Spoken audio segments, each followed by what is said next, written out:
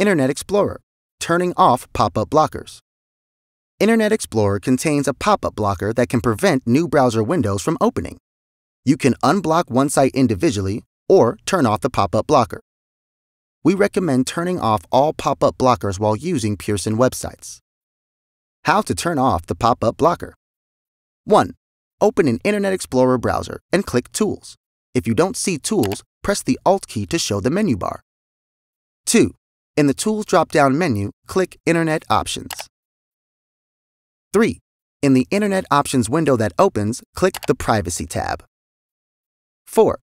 Under the Pop-up Blocker section, uncheck the box to the left of Turn on Pop-up Blocker.